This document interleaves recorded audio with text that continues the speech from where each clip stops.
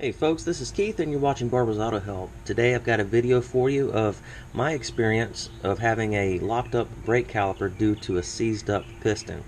Now before you watch this, keep in mind when I made this video I had a cold. I had a really bad cold, so I sound really rough. Now in this video I do go over some diagnostic steps to find out how the caliper is actually failing. In this case the piston was seized up in there.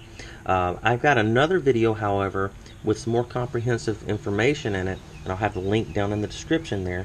It's just below this video. I would suggest you watch that if you're wanting a more comprehensive video on how to diagnose your caliper seized up or your brakes dragging. Watch that video. However, this video is good too, and it has its own merits because I actually physically had a bad caliper piston when I made this video. So I think this could help you. You can glean some very good information from watching this video. However, it's not the whole kit and caboodle, okay? Here we go. Hey folks, this is Barbara's Auto Help. I'm in my 98 Nissan Frontier, and all of a sudden, thing just starts pulling to the right. I let off the steering wheel, and the car wants to pull off the road. I suspect my brake caliper's locked up because I keep smelling a burnt smell, kind of like burning brake material. So we're going to get it back to the house and see what's going on with it. Houston, we have a problem. Yeah, it looks like something's going on here. I think either the slide pin's locked up or the piston's actually locked up inside the caliper.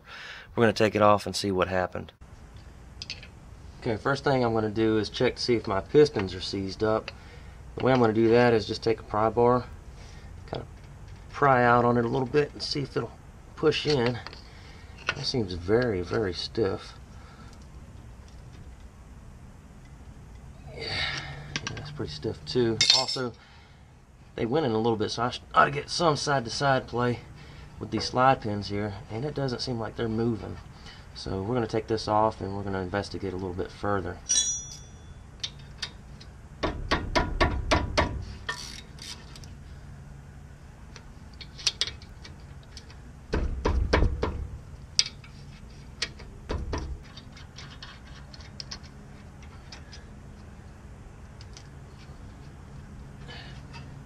Try to pry this thing out. It's kind of stuck.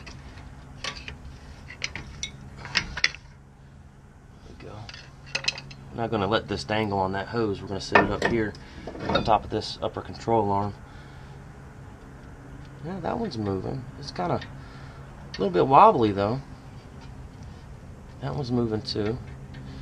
Let's check the pads out here. Yeah, it's pretty well burned up. Alright, so we saw that our slide pins are sliding freely. However, there is some play in them, so we're going to go ahead and replace those definitely. But I'm still curious about these pistons here. They seem very resistant going back in. I didn't get a good bite on that rotor to push them back in with that screwdriver or that pry bar. So now that this brake pad's out on the back side here, we're going to have enough room to put our pry bar in and adequately test that.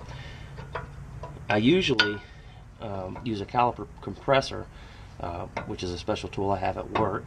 This happened to be on my day off that this happened, so I'm having to improvise, and you know, it is a good way to show you how to do something without all them special tools. So let's go ahead and put this back on. We're leaving the back brake pad out, of course, and you don't have to tighten it all back up like it was before, just so it's securely there.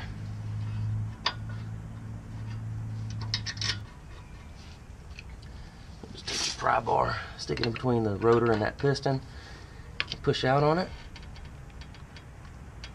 It's going, but it is hard. It should not be that hard.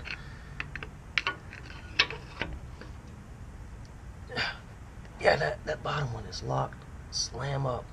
It ain't moving. It should move a lot easier than that. Now, these flex hoses here, they can also break down on the inside and allow fluid to go in, but it won't allow fluid to go back out. So if you're concerned about your brake hose and you think that might possibly be it, which it's not in our case because we got one piston that goes in and the other one's not. They're using both the same hose, so we know the hose is fine. But if you have a single piston type of caliper, and you're curious as to whether that hose is clogged up, preventing the brake fluid from going back in, a simple test for that: loosen this bleeder valve here just a little bit, and then try to collapse that piston. And if the piston goes right in and brake fluid starts squirting out, then you know that your hose is clogged up and it's not your caliper. You need a hose. So that's a way you can figure out if your hose is actually clogged. Now I'm just going to jump in right here real quick and make a little caveat to this. It's not quite that simple. Further testing is needed to confirm for sure that the hose is actually failed, and I do go into that in the video in the description that I have a link to. So please watch that video, guys. So it's a caliper we need, and this piston right here is the one that didn't collapse. You can see it's still pushed out more than the other. So we're going to go ahead and put that caliper on. Now, you saw how my car was smoking earlier, or my wheel was smoking earlier. These brake pads got really hot, and in reality I should be replacing this rotor, and I should also be replacing the bearings inside there.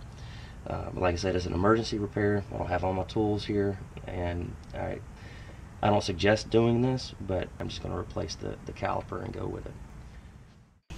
Thank you for watching, guys. I do appreciate it. Please like and subscribe, and please read the entire description down below this video before you use any of this information or apply any of this information on your own vehicle.